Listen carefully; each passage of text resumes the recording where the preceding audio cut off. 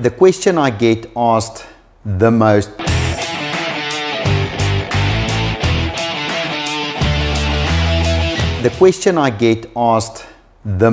by far is not how do we design, do we use architects or not? Where do you do your hair? Where do I do my hair? Why did I shave my beard? None of that. The biggest question I get is, how did you guys get into this business and how can I get into it, basically? Because everybody thinks this is their dream job.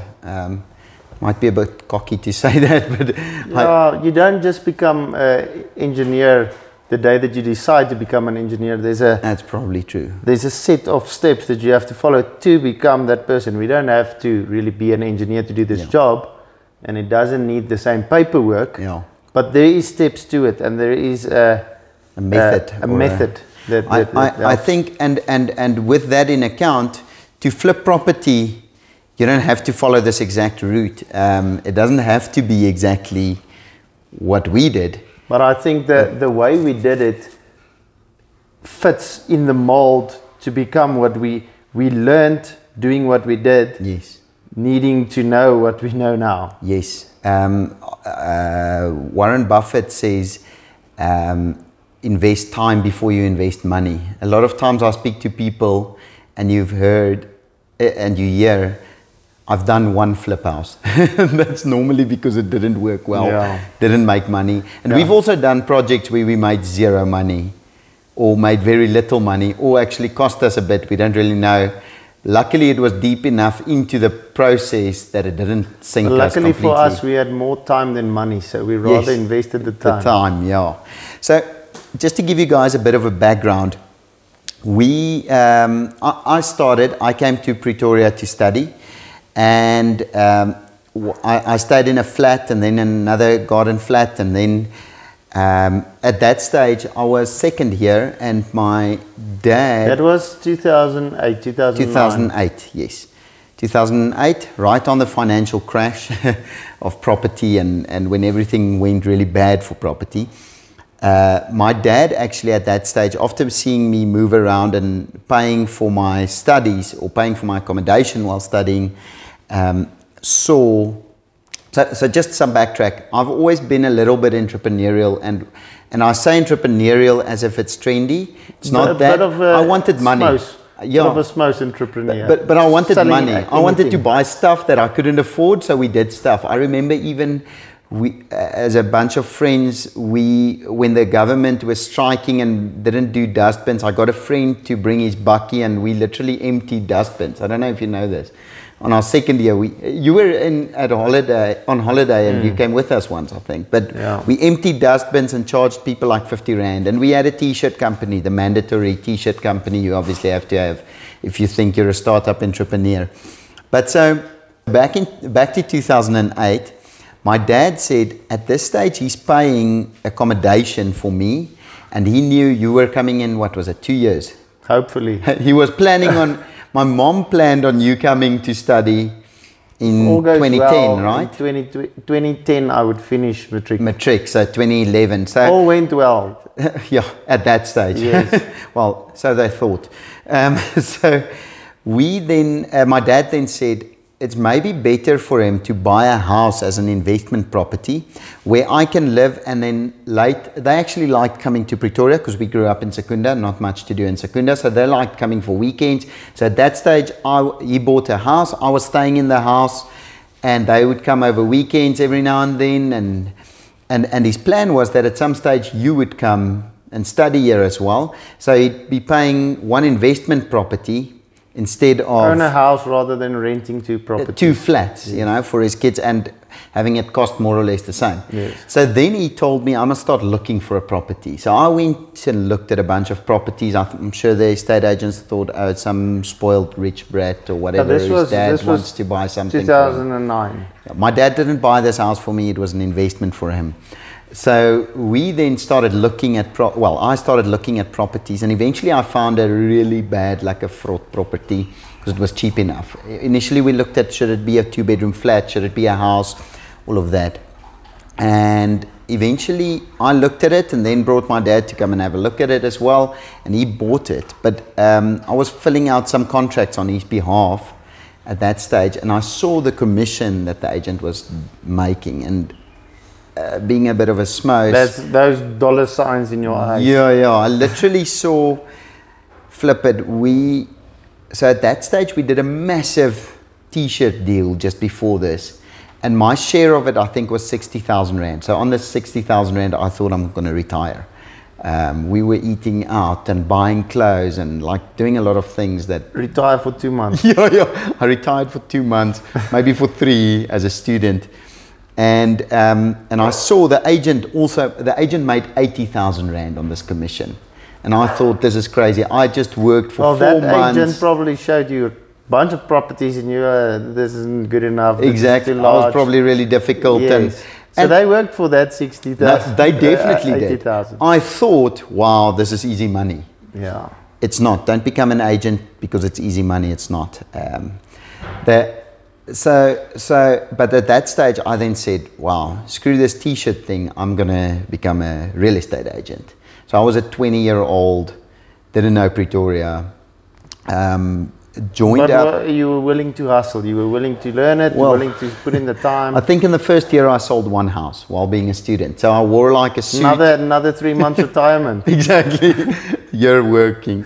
Yes. So I was studying BCom. So as you know, BCom kind of BCom vanself, I think, supposed to.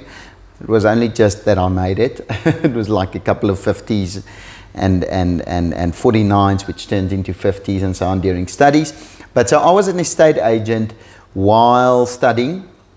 And I remember I had a diary. There wasn't iPads, even iPhones were really new. So I wrote in my diary just meeting, and that was class. So some of them I went, some of them I didn't. So that when you open it in front of a client it looked like they happened didn't something. say marketing to or something like that, you know, at least look a bit professional. So I was wearing a suit. The company, I worked for England Volkers, which is an international big real estate firm, one of the biggest in Europe. And they had a thing where you have to wear a suit daily. At least they called it a summer suit, so you didn't have to wear a tie, but a suit. You should have joined Sonop. Well, I basically could. So the race house, and then you could wear your suit to class and to work. Well, I did wear my suit to class, and I think they probably just thought I was in Sonop. So I was working as a real estate agent from 2008 for 4 years in Moreletta Park and in Woodhill a little bit. I don't think I ever sold a Woodhill property. I only sold that commission would have made a year's retirement. A year's retirement. But in theory, I was working as a real estate agent while studying. At that stage, you came to Pretoria then, say 2 years later down the line. 2011 or so. Yes. That's when I finished school in Secunda. Couldn't wait to get out of there because I seemed fun in Pretoria. Yeah, it seemed fun, like the city life. I mean, I went back so many times. It was like normal studies, but I actually. And you were a drummer at that stage. I was a drummer. That was the passion. Yes, the passion and the idea band's going to make it big. Yes, the band's going to make it big. Yeah. So I took basically a gap year, which I then decided to study music to get a bit of accreditation for what I've been doing for 10 years. For music. Yes. Because the degree in music is going to make the band big, right? Yes. If you can show a grade at the entrance, you pay 10 Rand more. Yes, exactly. Yeah. So I did that for a year, and I started working at Virgin Active or something like personal that. Personal trainer, right? Yeah. Getting money for spending your time is a lot better than getting knowledge for spending your time. Yeah. So that's what I did then. It seemed better. It seemed better. Because you got a little bit more than pocket money while working as a personal trainer. But I finished those studies, and on that gap year is when I decided I wanted to do either architecture or construction management. And I didn't get in for architecture, so architecture was a bit tough. Construction management it was. So I wasn't really cut out to be a student either. Just the partying part. You were partying way too hard to be a student full time. Yes, so it was too expensive.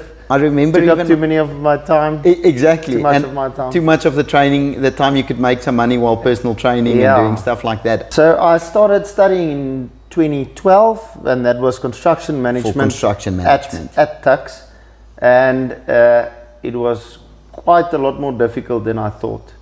Yeah, it was easy. You just put a few bricks on to one another, learn a bit about plumbing. Can it be? The average plumber, you think, how difficult could that be? Yeah, I don't know if they did become BSc construction though. They didn't. They didn't. I know now. I know why. Because it's basically impossible.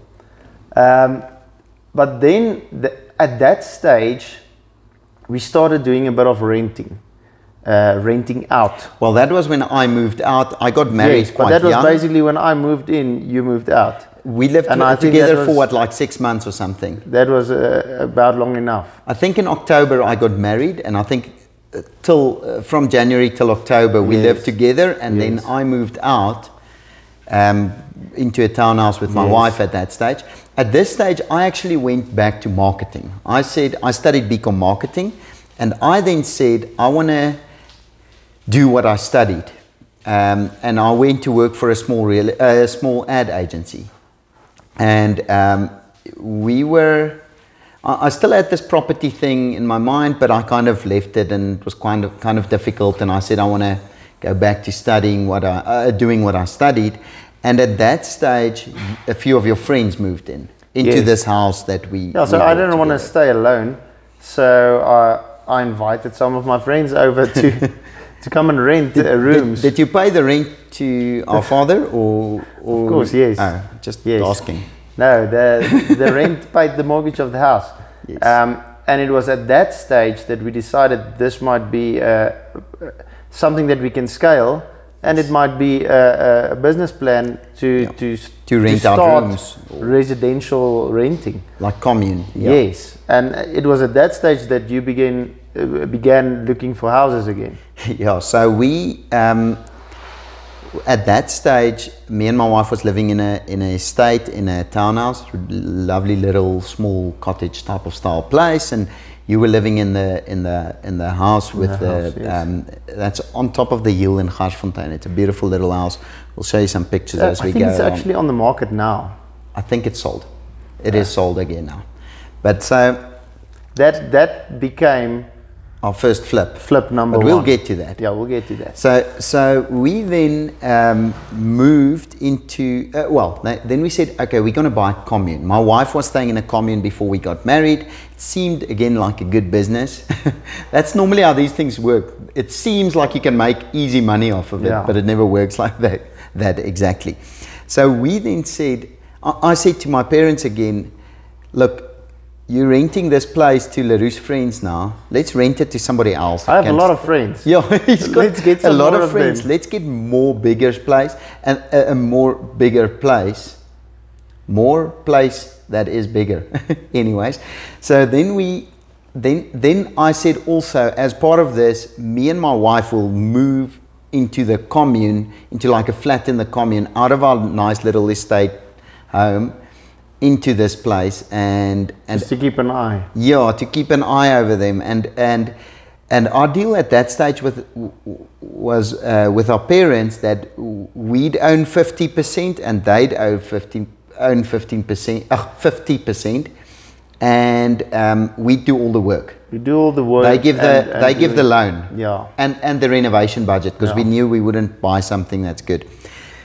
So that was essentially our very first renovation project. This other little house, we painted a bit and stuff, but it wasn't really renovation. And that was with no knowledge at all. We actually got a builder. Yeah. We overpaid for what we did. So for this renovation, I actually ended up testifying against the plumber because he hit the carpenter with a pipe. So I had to go to court and testify against him and tell the judge actually what happened. Crazy things happen. So it was complete inexperience. So we ended up buying quite a big house, but it was quite 500 cheap. squares. The guy was shot in the house. That was why it was, in the garage. That is a reason to get a house for a good price. a good way to buy a house for cheap. The guy was shot in the garage. He didn't die, he made it, but they wanted to get out of this house. Needless to say, they wanted to move. Yeah, they wanted to move, and we said, that's fine, you can paint over that type of stuff. and oh goodness. So we bought this massive property. I think it was 400 square meters, 500 square meters of building, and we got into our first renovation project yesterday, over the weekend, when I was sorting out my study. I found a little booklet of our like to-do lists, and even looking at that, it's so stupid, the types of things we saw as important, and I'm probably sure we spent double what we needed to there. Of course, because we had tiling just redone, and that happens every day when a person buys his first flip house. Yes, they definitely. overspend because you don't know what to pay for what, and at the end, when you see everything that you still have to pay for, you know now, I didn't have to pay that much for that tile or that much for that tapware or so on. Yes. And you only see it at the end. Yes, we were shopping. And the for problem stuff is sometimes you make that mistake again. Yes, we've made it multiple times. We've made it a lot. So we bought the commune, and eventually we renovated it. I think we spent like $1 million in renovation. Luckily, by accident, we bought it in an up and coming area. That was in Hazelwood. It was the only one we could afford. I liked the idea of being in the Old East, and it was literally the cheapest house we could find in the Old East, because the guy was shot there. we didn't organize the shooting. No, that had nothing to do with us. No. But so this house was bad. It was old carpets, old flooring, everything was bad on it. Total renovation. And we bought it for I think 1.4 million. Yes. And we spent 900,000 or so on it. So we spent way too much money on it. Yeah, but we had a good cash flow machine. Yes. And there was what, tenants? 5 rooms and 3 flats. Yes. Completely illegal. We always had tenants because we did it up properly, we did it modern. And we included Wi-Fi and cleaning, and it was quite a nice setup. I would have liked to have lived there while I was a student. Yeah, it was a really nice spot, which we then stayed for about a year or 2. 3. Till we decided let's do another one. Oh yes. Then we started looking again for the next one. It seemed good because we had good rentals. So all of these were renting out rooms, and then outbuildings we converted into flats. We didn't add any new dodgy structures or Zozo houses and renting those out. Yeah, we kept the same floor plan, which is grey area. Kind of illegal, not really. Kind of a grey area. In the Old East, you find a lot of these tile communes. Yes. So we then started saying, you just hope you don't buy a house next to them. Exactly. With your small family. Exactly, yeah. New family with a baby, exactly. Because they party and that type of thing. But so then we wanted to do another one, and we found a stand again in Linwood with 2 houses on one stand. Apparently, according to the seller, everything was ready to be subdivided. We later found out that it wasn't. So that's where due diligence comes in. You have to check out that what people say actually is as they say. It's true. So we then wanted to turn this into more of a commune, and my dad at that stage said, wait a minute, and it was bad. So just an example, we got into the one house, into the 1 bedroom, and as I opened the door, there was a guy sleeping on the base of the bed, so no mattress. His mattress was in front, he didn't have curtains, so his mattress was in front of the window. It was like 10 in the morning, so the sun was shining in there, and he was sleeping on the base. Till this day, I can't understand why I didn't just put the base in front of the window and sleep on the mattress. Maybe just close his eyes. And there was stuff lying everywhere on this floor, and it had a smell and all of the right things for a flip. I think it was 5 or 6 rooms, and then 5 bathrooms next to each other. Like a real Corsair's type of vibe. So we then, my dad then said, wait a minute, there's 2 houses here. Let's fix them up and sell them separately. Yeah. Again, seemed like a good idea at first. Fast and easy. Fast and easy, money, quick way to make some cash. That did not work out like we planned. It ended up, so there was an approval, but it wasn't completely approved. You still had to tick a few boxes and spend we had to do everything. A few 100,000 rand. We almost did everything, yeah. This guy did about 4 months of work, We still needed to do a year's worth of... Yeah. He actually built the building, but it wasn't on plan or anything. So we ended up having to make this a legal structure to be able to sell it separately. It took us about a year, but we did make some money of it. But what we did is we renovated the front house. Yes, quickly. Separated the two, sold the front house. Then we rented out the back property while we were busy with the paperwork. And again, I thought at this stage, I can save some money by doing the subdivision, basically running it to council myself. And at this stage, I was becoming a real estate agent again. I ended the career as an ad agency, and I was working I started up my own real estate agency with the 2 partners. So I said, I have some time, I do real estate for a living. So it's fine, I can do this. It was not a good idea, get professionals for that type of job. With most things are like that.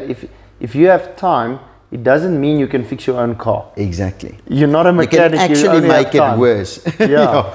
So we ended up doing that project for about a year, maybe a year and 2 months.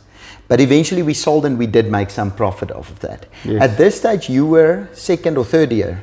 Yeah, I was second. End of second year. Between them. Second and third. But I enjoyed that side way too much. Compared to, you mean the renovation there, side? Yes. And you made money while your friends were waitering and making very little money. Yeah. So at that stage, I think I was maybe spending a little too much time there and not spending time with studies at all. So you had 3 parts to your life at that stage: renovation, studies, and partying. Yes. And you were spending time on partying and renovations, but not so much on studies. Yes. So you started missing a few classes. Yeah, that didn't work out well for me. They later on asked me to rather leave. And I'm pulling down the pass rate. I remember our mom at that stage still said, no, we can make a plan, get you into Bloemfontein Koffsies, this like and that, trying to wing a few things. You already knew you're not continuing. Again, you were making money as a student without a degree. We've spoken about this a lot of times, and I think that is how it should have turned out, because if I did have a degree, maybe at a tough time, I would have just fell into a job. And got the golden handcuffs and just stayed there because they were paying you too well, whereas we could pay you much less because you didn't have a degree. It burn the boat option. Exactly. We don't have an escape boat. You were burning boats. Yes. So, but it's at that stage that people asked us, when we were selling those houses, people started asking us, who did your flooring? Who did the renovation for you guys? And we decided, listen, I don't even think that was true Bigpond style at that stage. No. It was actually not great. No, it wasn't great, but I think the workmanship was all right. Yes. The design wasn't great. Yes. So people wanted to see, listen, who did the job? We don't really want to buy the house, but we want you to work for us. We need somebody to redo our bathroom. Yes. At that stage. And that sounded lucrative at the moment as well. Yes. And we thought this is an easy way to make money. At that stage, we knew of a guy who needed a billboard painted, like 4 meters up. Yes. And orange. So we painted that billboard orange. That billboard is still orange today. I drive past it almost every day. So one of our guys, we took any job. And that was our very first renovation job, even though it wasn't a full renovation. We took any job. And at that stage, we did concrete tops for people. We did tiling. We bought another small tiling company. When someone phoned and said, sir, I'm looking for someone who can do this. I said yes. We can. You don't even have to ask. Just tell us what we must do, we'll figure it out. And then we started realizing, to make real money, you have to do work for really rich clients, because it was only them who could really pay real money for it. So we started doing work for the waterkloofs and the mooi kloofs and all of these types of kloofs. And those people are normally the rich people, and we started doing a lot for them, but they are also the most difficult clients, because they have time on their hands, their business is making money, so they can watch you the whole day and give you trouble for it. Give you trouble, yeah. So at that stage, already we started knowing we don't want to continue doing this forever. But we had a renovations company for about 4 years, 5 years.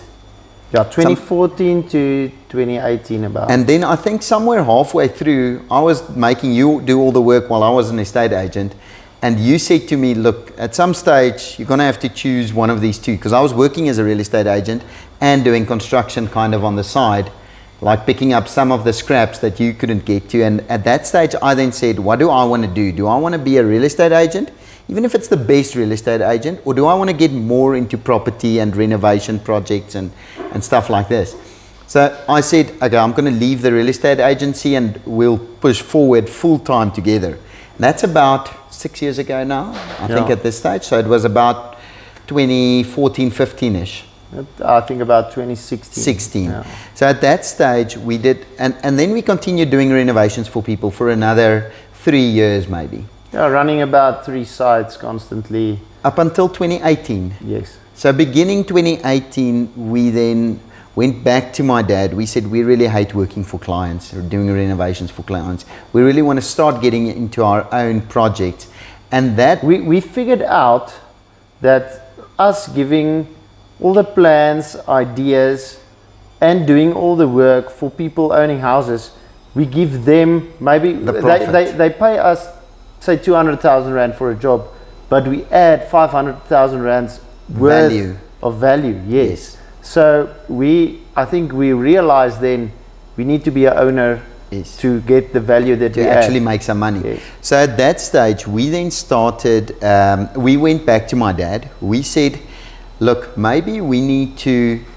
We'll make you a deal. At that stage, in this first house that my dad bought, he still had it. I rented it out for him, and he then said, we then said, give us the property. He's almost paid it up at that stage. Not give us the property.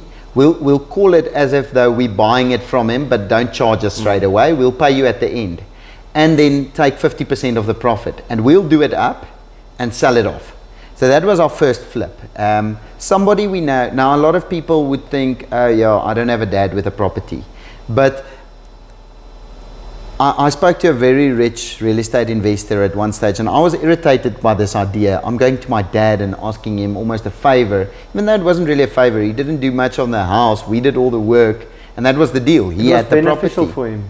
It was really beneficial for him. He made more than the people made with Bitcoin at that stage. Yeah. Which was good at that stage as well. So he made real good money off the deal. And just to get back to my story, this real estate investor who I spoke to said, don't ever minimize or make less the fact that it is your dad. It was a good deal for him, and you can always... he's also a good businessman. He wouldn't want to just do an average deal. He's not one to just go with it because it's our idea. He also thought about what questioned our ideas on it and so on. What's the plan? And at that stage, we did our first flip property then. So what I just wanted to clarify was, everybody who's watching this, you have somebody you know who owns a property, or somebody who can buy a property. That's probably your way in. And that's probably the first step in. Give way more value than you deserve to get back. I think it's a 51-49 approach. Give the other guy 51% and take 49% to get into it. Because we were so tired of expensive clients and difficult clients at that stage. We said, we'll do a small deal just to get out of this. But at that stage, we already had the business plan. We knew it would work, but you have to prove it. Yes. So we proved it with this one property. Yes, and then off to the races. I mean, then we could. Then we bought the second one as soon as that other one sold. We bought the house in Fairy Glen, right, at this stage. Yeah. That was our second property. Again, learning quite a lot, learning not to spend too much. And not to take too long. And I think we did that one. And which one did we do then? Edgar? No. Gert Potgieter. Was it? But I think we're missing one. It wasn't the next one. But so in theory, we did a few then. And then I think we got a little bit cocky and just started buying stuff or urgent, because this was all we were doing. So, and still is all we are doing. So we needed to pay all our expenses from just this one business. So at that stage, we just bought 2 properties, and I think we paid too much for them. And I think on the one house, we basically made no money. Yeah, and I think the reason therefore is a lot of the things that people run into when trying to flip houses. Yes. We had a solid deal. We would have made proper money, but It took a bit longer. The buyer didn't get he didn't get his bank approvals and everything. He Yes, had and then the he deal had fell prior through. approval, so Yes. everything was fine. We would have made a lot of money. Then that fell through, so we stopped. We didn't We know sold it's going that to house fall 3 through. times. Yes. Yes, you're And right. that's the problem. I mean, everything else was and the property completely was normal. good. That always Yes. happens. Yes. So that is why it cost us a year on that house, and a year where we had to carry the expenses, pay for maintenance, do all of those things, and that's Even though it was a nice house. Yes. And it still is a nice it's house. still a nice house. That's something that you don't consider and you don't plan for, but you need to. And don't see on TV or on Yes. our videos. But now we don't have that problem because now we can't buy them fast enough. There's buyers lined up. Yes. If we put it in the market, it's sold. Yes. But we didn't have that at that stage. Yes. So So, we weren't making this type of videos and this type of content. and I think it's time. Also, there's a measure need of time. learning over time, need patience. and people always ask me, "Oh, this is nice. The thing that you are doing, I'd like to get into it." They don't see the 8 years of real estate agency. They don't see the failed subjects while you are renovating a property on the side. They don't see the hard work we did for clients. You can't just get into this industry from nothing. I don't believe you can. you can, need but to- you probably will it not will cost- be successful. It will and cost you money. It will be, it will be a longer learning curve. Expensive learning curve. And because that's when your real estate story starts. Yes. And actually, the first flip house is not. It's not where you want to start a real estate story. That's somewhere in the Definitely don't. middle. You want to probably start on somebody else's money. So renovating for somebody else or selling somebody else's property. What a lot of people miss also is they think that this is more renovation, and it is renovation. 80% of it is probably renovation. But it's more design. Well, More it's design and but purchasing. I think it's real estate. Yeah. There's a big real estate leg that people That's miss. the only thing that you The can't buying change. part of it, the Yeah. selling part of it. That's where you make or lose some money. Yeah. I always say also anybody can renovate a house. To renovate it nicely for cheap, that's difficult. Cost effective. And to buy fast. the right property for cheap enough, renovate it for cheap enough, do it fast enough, and then sell it fast enough to make some profit. That's difficult. Yeah. And that's why It's a combination of a lot of aspects. It definitely and is. the other thing is, we are not experts in all of those aspects yet. Well, Or we're completely. becoming, but we are handling all of those aspects. Yes. We firefighters, we basically see a fire, oh, there's a new big problem, we're going to lose a lot of money here, let's try to fix this problem, let's try to close down this fire. So what I want to ask Leroux, maybe you can answer this for us. That's basically where we are at this stage. We've done more than 20 properties now, I think 23 properties at this stage. Where do you think we're going? Well, we speak about this weekly, but I mean, maybe tell them. Our core business will probably stay for the next 5 years or so, house flipping. Yes, definitely. That is our money machine. That is how we Cash cow. generate cash. Salary. Yes. Then starting up and continuing from there, we'll do some long-term things, which we are busy with already. Like renting, so stuff we Like buy renting. to hold and and rent then- out and to make proper cash flow from, not... And then we've considered a lot of other things, maybe teaching people to do what we do. Yes, There's an aspect of that. We that are we're considering a exploring. course in this. A course won't teach you to sell property. It might give you a few basics. We'll eventually do some type of a course, maybe a book, maybe an online course, something like that. Yeah, and then just development. Geographically. Geographic So we're looking at development. expanding into the Western Cape and maybe overseas. We're looking at TV show stuff, more of this. There's a bunch of things we're looking to, but I think the core is, like you said, we need to focus on keeping, we still haven't made it, even though I think we're the biggest or one of the biggest flippers in South Africa, we have far not made it. Every week we speak about, we should be sure about this property and what about this thing, and can we do that for cheaper, and can we do this more effectively? Yeah, it's a constant battle continuously to learn things better, because things are becoming more expensive drastically. Yes. Material, you mean materials, steel. and you can't necessarily ask more for the house because of it. And I think also it feels to me like more people are getting into it. And even though they don't necessarily stay or succeed, they're still taking some of our stock, stuff we need to buy. So I think you're 100% right. Over the long term, we're probably going to continue flipping in Pretoria East for another really long while. And then maybe we'll look at small add-ons to the business over time. I think, have we covered everything? If you have questions about the story, ask us below. Oh, so that's how we came to where we are today. And our story is progressing day by day. I think maybe with my accident and everything, it's caused it to warp a bit into something else. Which I think that's a the discussion we already had while you were still in the hospital is maybe this is good in the sense that it's forcing us to take our hands off of it a bit. Yes. And not our minds off of it. We, for a very long time, LaRue used to jump onto the roof and change a tile and do stuff like that, which wasn't effective. As effective as it could be. We needed to teach people to jump on the roof on his behalf, either way, whether he was in an accident or not. We needed to teach people to go to Chamberlain's on your behalf, whether it was necessary or not, even beforehand. I'm not saying there's a purpose to it, but it forced us into a direction. Yeah, we can are forced to scale it a bit, and do stuff like that. So I hope this gives you guys a good background of what it takes to become a property flipper. It's not a quick get into it, make a lot of money, like we've thought about property flipping, like I thought about being a real estate agent, like we thought about renovating other people's property. Yeah, we're always looking for the next best thing or the next best way to become successful or rich or whatever successful is for you. Exactly, yeah.